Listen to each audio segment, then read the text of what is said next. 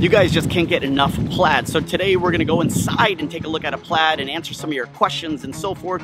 Remember, like always, if you're not already subscribed, hit that subscribe button. And if you really like this video and you like the stuff that I showed off and covered on it, make sure you hit this video with a thumbs up. Let's get into it. Let's take a look at this Plaid.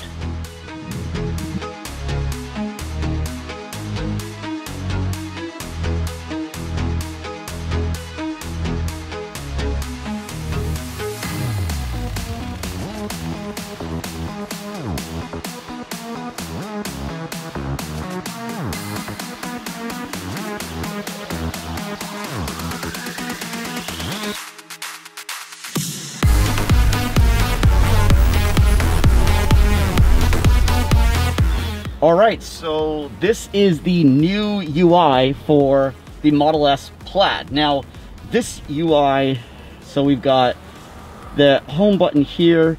This brings you to the car interface. And the first thing is right, there's no stocks. So with no stocks, how do you put the car in drive or reverse? Well, this is essentially your stock. It's like the road.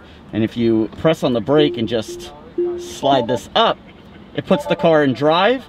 Or if you tap here, it puts the car in park. Or if you scroll here, it puts it in reverse. So I'll put the car back in park here. And that's as simple as it is, just putting the car into drive, reverse, or park. And then you've got your radio controls here. But what's really cool about this new interface is that now this radio can be brought down. And then it can also somehow, it can be moved somehow. So, oh, there we go. So we go like this, and then we can drag it, and we can dock it over to the right side, and then now your passenger can access it. And then we can bring it back down, make it small, and I think you only have right and left access to it. Let's see if we can put it in the middle. No, so it's just left or right are the two docks where you can dock your player on. So, and then of course the options are still radio, phone, streaming, Spotify, tune in. Let's go ahead and check that. We'll go to balance and options. Yeah, it's pretty much exactly like what we're used to. So let's get out of that. And that's the radio controls. And then of course your notifications are a lot bigger here. And then we can, I think, swipe down to get rid of it. And then down here we've got phone. Phone is pretty much like we're used to. Calls, messages, contacts, favorites, calendar. You can connect your phone via Bluetooth. Then we've got your streaming services, whatever you want to log in streaming. Here are all the options for that. Here's the rear camera, and then I think this rear camera can be made bigger somehow, because I saw it taking up the whole screen before, so we'll get back into that. And then down here we've got this other dock, and this dock is really cool. It's really easy to access. You can just go like this and you get your stuff on, and then whatever you want here. If I want to bring toy box over to the left or have it here, or I think maybe you could just rearrange here. So if you want to move things, maybe not, but it looks like you can. Oh, you can bring it down here, and I can say, let's say if I want my rear view camera up here, I can bring it up here, and now it's easy to get there. So this is a fully customizable menu, however you want to access it, which is really, really cool. And then it just pops away. When you want it, you just click it, and it comes back up. So all your stuff is here. Let's go ahead and check out the theater. Theater is the same options here. There is a new game. It's called Skyforce, and so this has 2 players, supports controllers, or the touch screen. So there's that.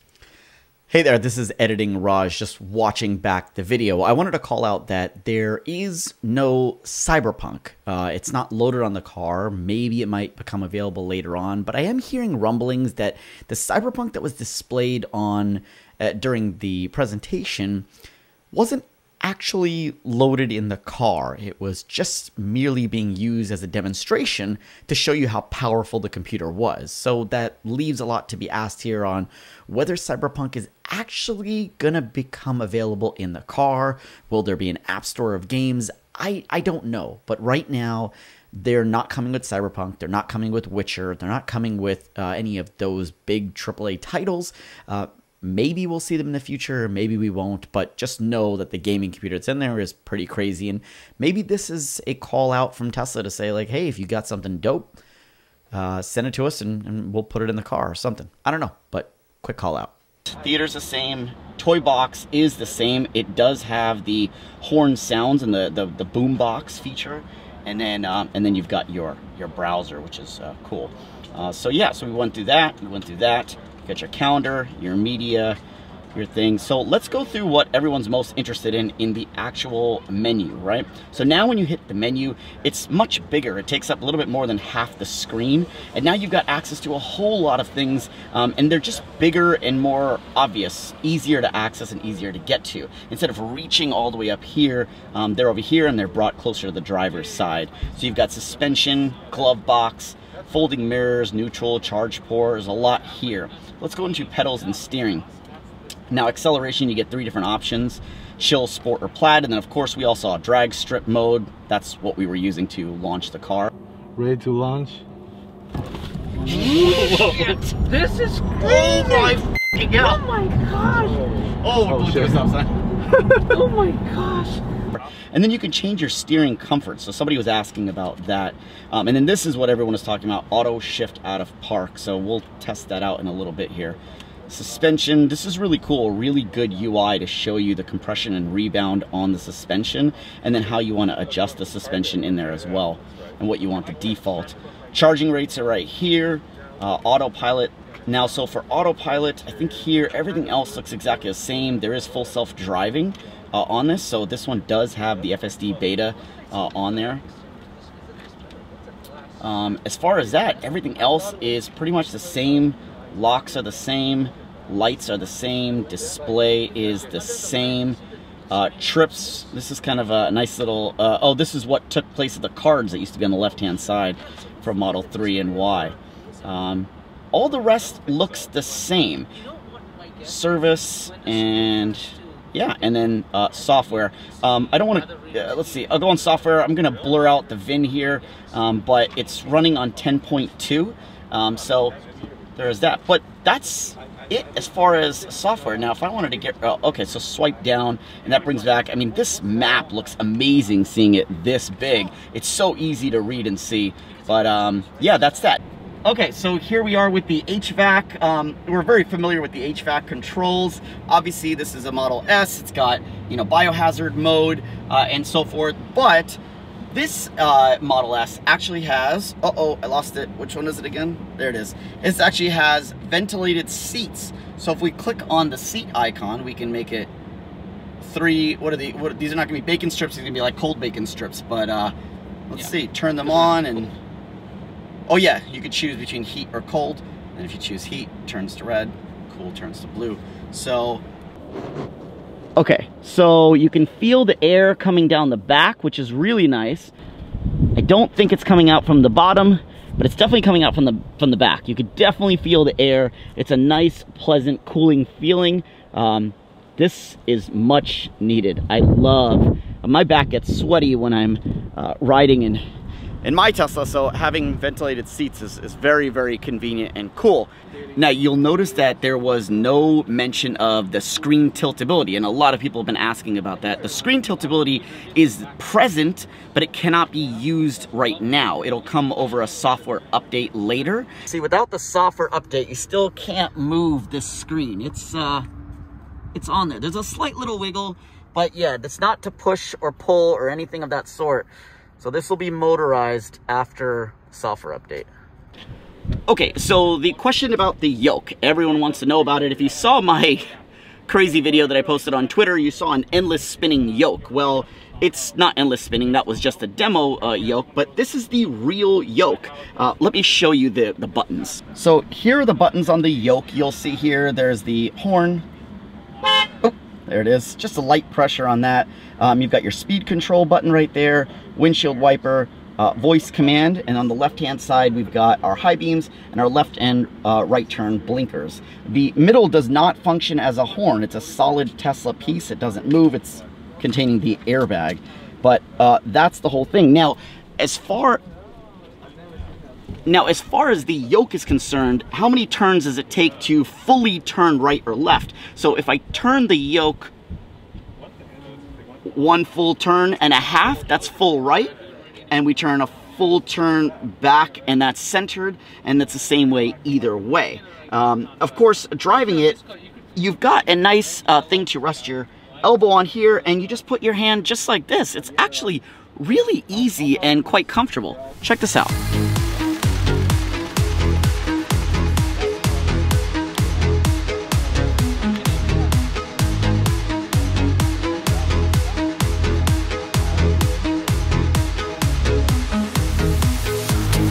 So this feels very comfortable, just resting my shoulder or my elbow on the armrest here, and then just driving just like this.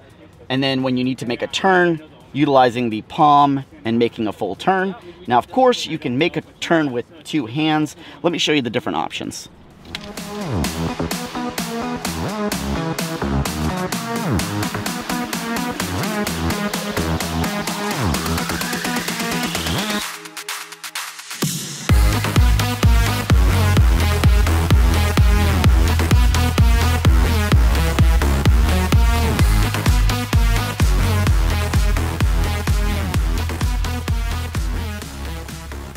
Okay, so as you can see, the yoke driving is actually not bad. It's pretty cool, and it's really nice to just be able to see out in front of you and not have to see this steering wheel. It gives me good visibility of the center display. Let me show you what it looks like sitting in the driver's seat with this steering wheel.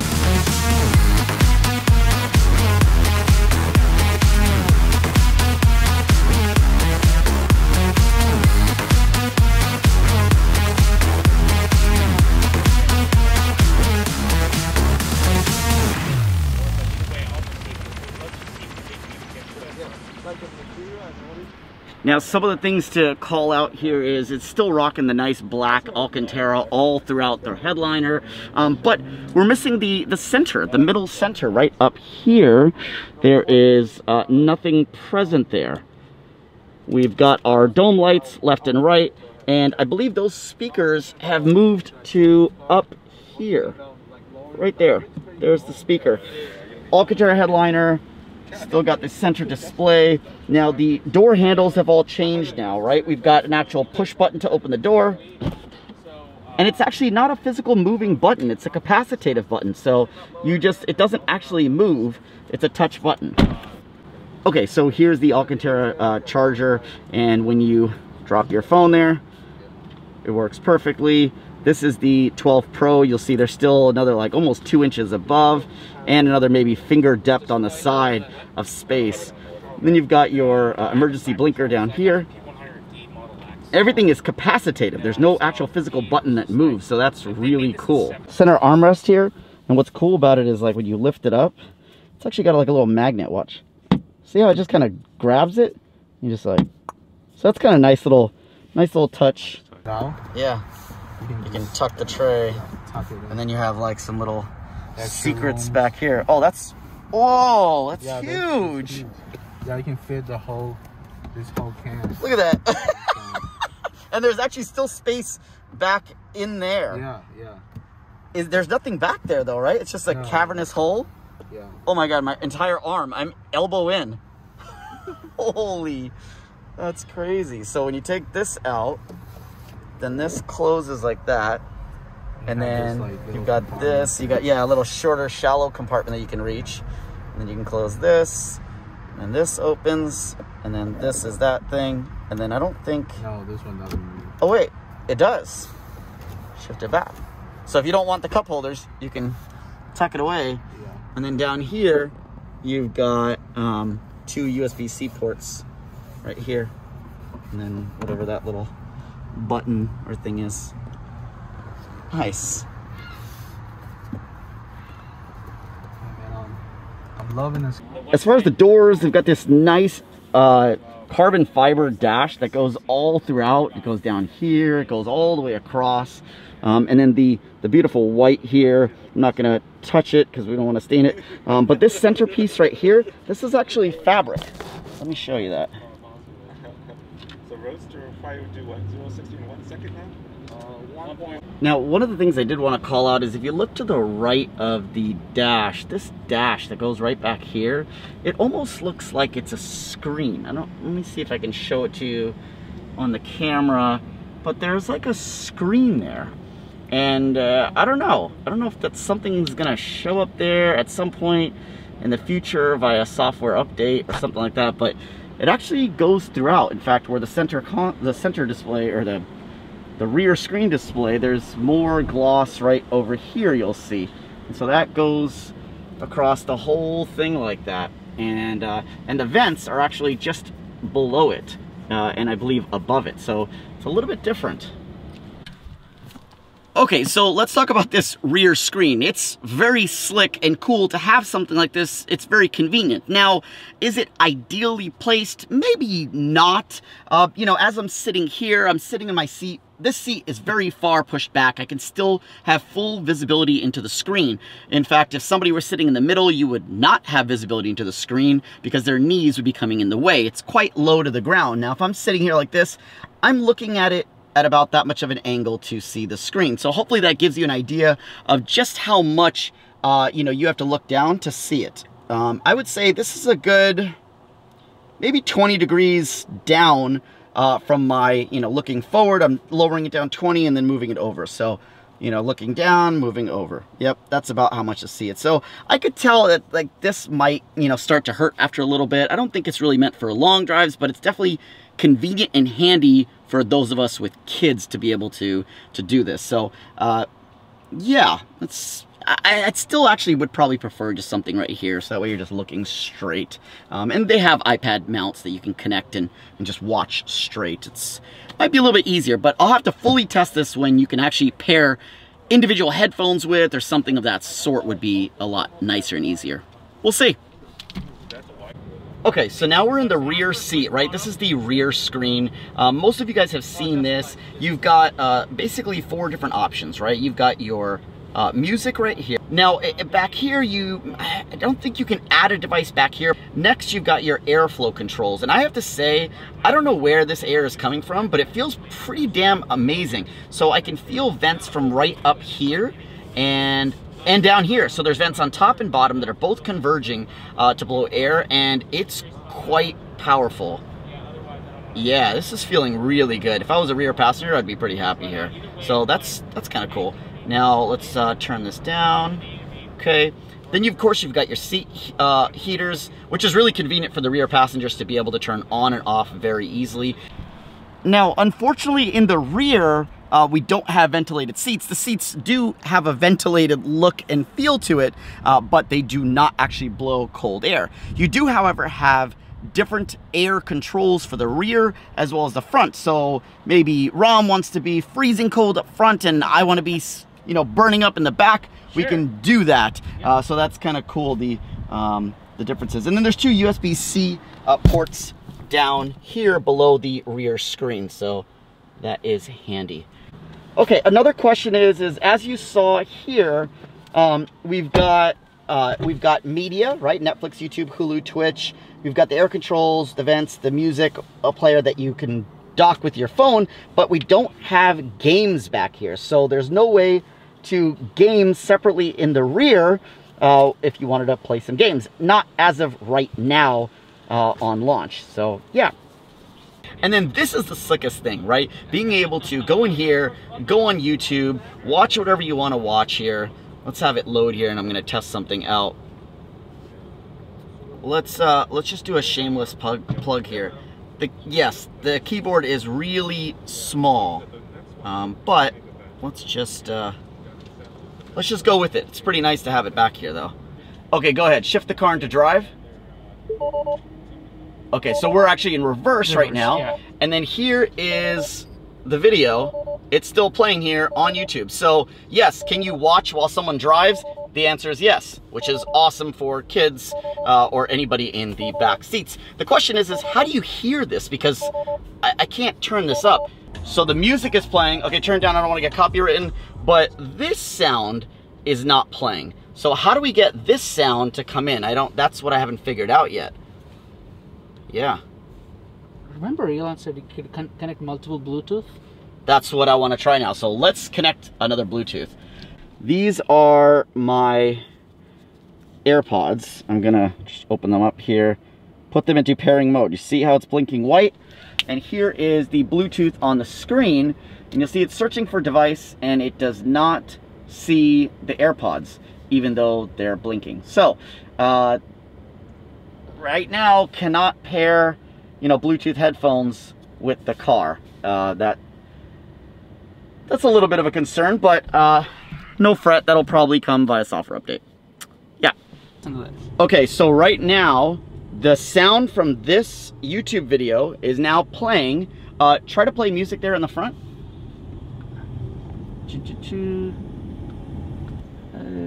Let's see. Tesla favorites.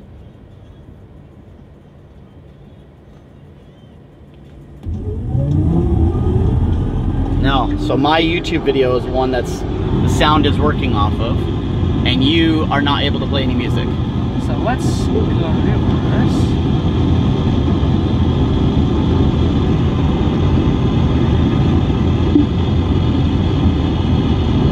Is that still YouTube? Yep. Huh. Yep. This is a Plaid test drive, and yours is, yeah, I don't know. Interesting. So you can't play any music right now, right? So if I pause my video, okay, and I'm gonna get out of YouTube, now try to play music up there.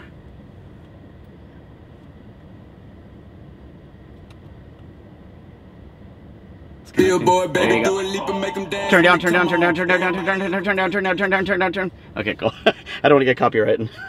Yeah. Okay, so as of right now, you cannot play audio. If you're watching YouTube, it's taking up all the speakers in the car. So if you're a parent, you obviously don't want to hear your kids' shows in the back playing throughout the car. And I don't know, I only have AirPods on me. I don't have any other pair of headphones to try. Can I Bluetooth pair a set of headphones? So as of right now, you cannot do audio separate in the back for Bluetooth headphones. It'll probably come by a software update. I can almost guarantee it.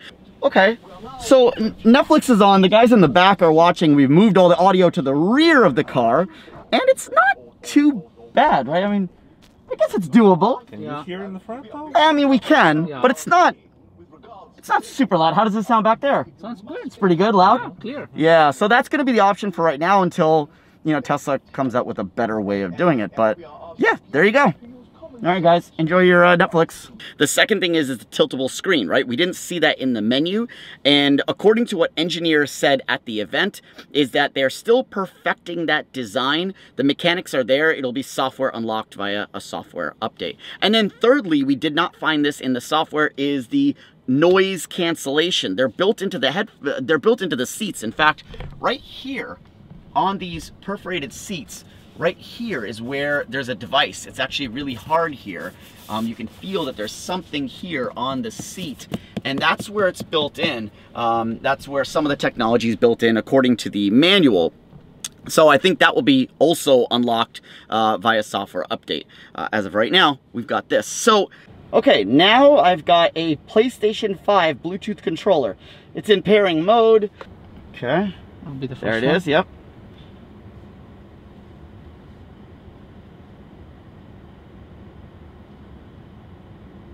Okay, so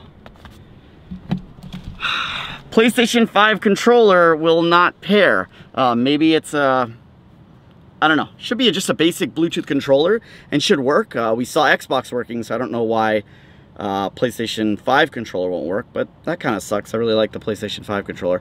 Probably be unlocked in a software update. I mean, listen, if iPhones can work with both PlayStation 5 controllers and Xbox controllers, I don't see why the Tesla wouldn't. So yeah, there's another question answered.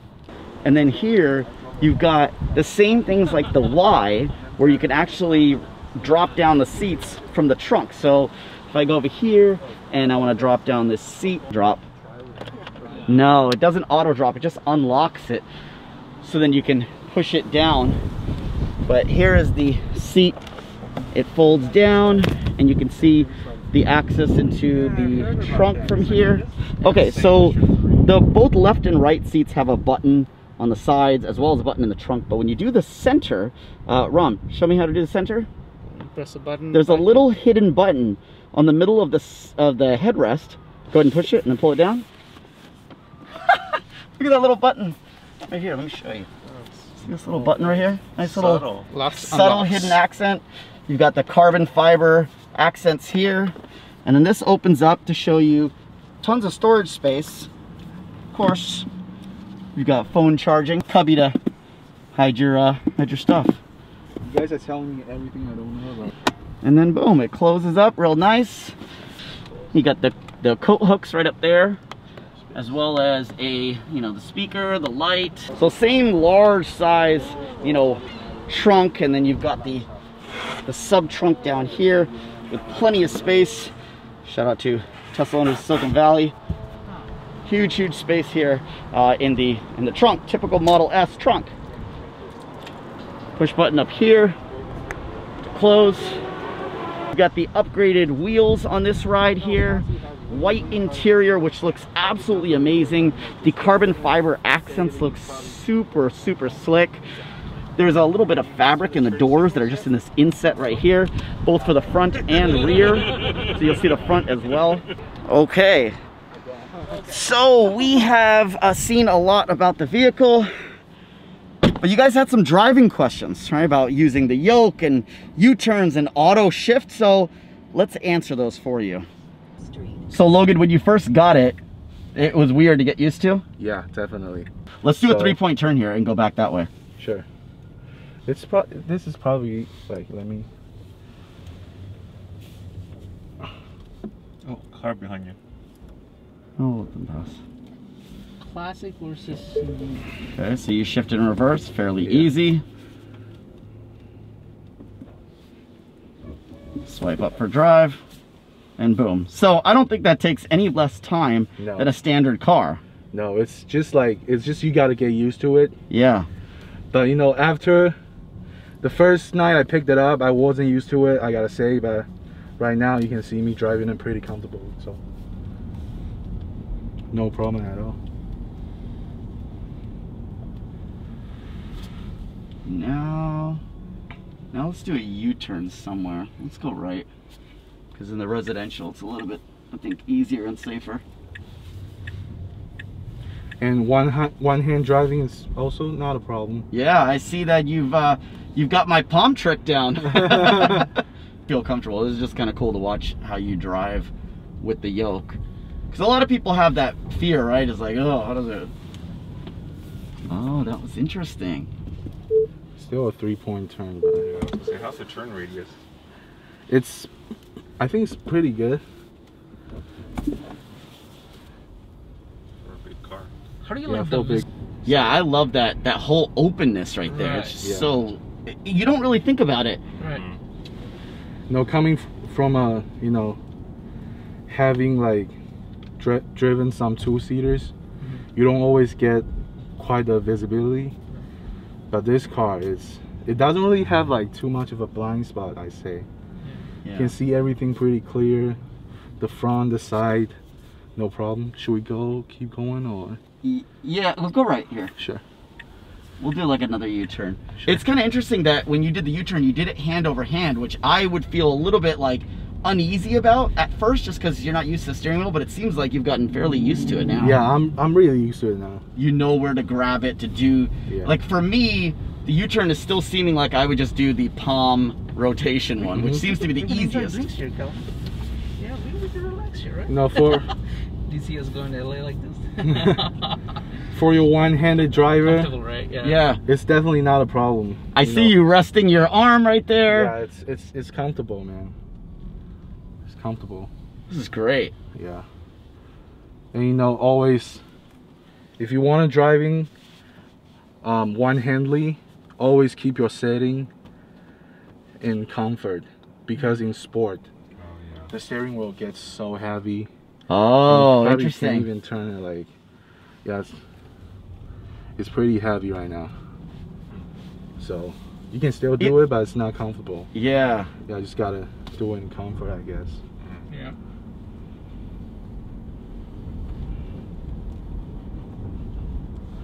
Let's see, no problem with the yoke. Yeah, you can do two-handed, one-handed. And I was just telling them that if you are driving at high speed, yeah, it actually feels better. Like it's like grabbing a controller in a sense. it's I think it's easier to you know, control this car in a higher speed. With Have you ever pulled it up like thinking it's a plane? I love it because, you know, Model 3 I didn't have a problem with it, but I almost prefer having a dash. Just having Just- that navigation yeah. front and center. Right. Yeah. It's kind of nice.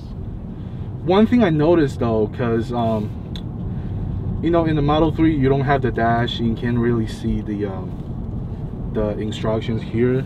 So when you put in navigation, let's say if you go into some random address right now, Yeah. like it doesn't really like opens it up for you. Yes, because you have it over there. Yeah, I have it over here. Yeah, and that's probably why this software is for S and X only right now. I think that, you know, I think we will see a version or flavor of this for Model 3 and Y at some point. But I don't know, the engineers made it very clear that this is very specific for this car, and it probably has to do with the way it's going to be able to handle both the front and rear and a lot more. All right, so we're pulling into a McDonald's. We'll go and park like back over there so it'll be really obvious that we went into a spot. So we're driving into the spot right now. It's quiet though. And then we'll just put the car in park. Yeah. Okay, and then I wonder, Gonna get out and get more. Or... no, I don't think you have to get out. I think when you get in, you put your foot on the brake, and it should just automatically Should put you in just reverse. Put my foot on brake. Actually, look, it says tap to activate reverse. Oh, So when you get in and you put, Oh, look at okay. that, boom, immediately into reverse when you put your foot on the brake. nice. No shifting of the gears, no touching of the screen. Nice. You just come and go. So now let's try the same thing and then back into a spot. Should automatically put you into drive. Oh yeah, it's back into the spot, same spot. Okay, so you have to back into a spot. Back in, yeah. Yes. And then I've got a tricky one for it. Parallel? No. It won't do actually, I don't know. Let's see. Okay, so now we're reversing into a spot. All right, put the car in park. Okay, we pretend like we get down, and you'll see it already preemptively tells you on the touchscreen. I don't know if you guys can read it, but just tap to activate to drive. And so when you get back in, you put your foot on the brake, Ready to go. and you're ready to go. Look, he didn't shift anything. Yeah. So now Nice. go ahead and let's let this lady come in. See where you're at right now? I want to park like in the middle. Okay, so we're reversing into a spot that's in the middle of the parking lot. So you can go forwards or backwards in this spot. And then we're going to put it in park.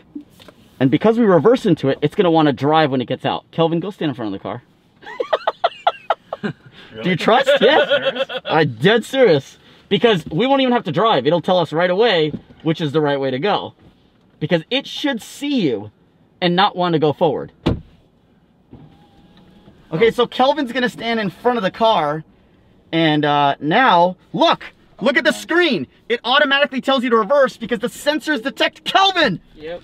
Smart parking. Oh, God, it's amazing. Look at that. Okay, so we just got back in the car and you hit the brake to start the car, and it's already in reverse.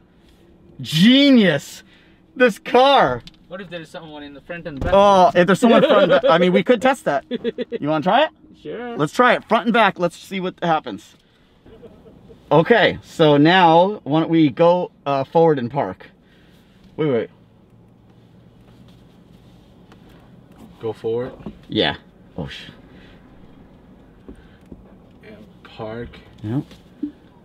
Okay, so we just hit park, and now we've got Kelvin in the front, and we've got Rom in the back. Put your foot on the brake. Tap to activate drive. Press So it to wants drive. to go forward. So when you have someone in front and back, it doesn't know which is the right way to go, because obviously. So at that point, you're gonna have to use your own intelligence. But other than that, it's pretty damn smart. It's pretty slick. It is. So just getting ready to leave here, and I did notice that there seems to be a PPF just in this corner panel here that came default from the factory. So that's kind of interesting that Tesla's including that little bit of PPF there. Yeah, tidbit. Thank you so much for bearing through this 40-minute video. I just had to show you everything. Now, hopefully it answered a lot of your questions and gave you a really good inside look at the Model S Plaid. Special shout out to Logan, the owner of the vehicle, and Tesla owners of Silicon Valley. If it wasn't for my local owners club, I wouldn't know Logan and I wouldn't have seen a Plaid, and you would not know any of this information. So shout out to Tesla owners of Silicon Valley. Follow them down on Twitter. I'll put a link to them down below. But let me know, what are you excited for on the Plaid that's there now or that's coming via software? What can't you wait for? Leave them down in the comments down below. Remember, again, if you're not already subscribed, hit that subscribe button. And don't forget to like this video so more people can find it and learn about Plaid. I'll catch you guys next time. I'm going on a trip this week, so look for that video about road tripping in your Tesla coming next. Catch you guys later. See ya.